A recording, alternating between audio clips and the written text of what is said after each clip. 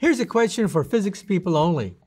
I was sitting in the backseat of a bus, which was going at 120 kilometers per hour.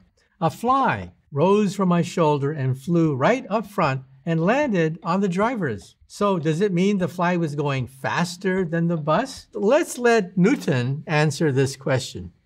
And that is, velocities can add. If you are a bystander looking at the bus and the fly from outside, you would say, yes, the velocity of the fly is the velocity of the bus plus the velocity of the fly inside the bus. Velocities can add. Now, of course, if you're inside the bus, the fly seems to go at a very slow rate. If the bus is really a rocket ship traveling near the speed of light and a fly flies inside the rocket ship, apparently breaking the light barrier, how's that possible? Well, Einstein would say that you cannot add velocities in relativity. The fly cannot break the light barrier.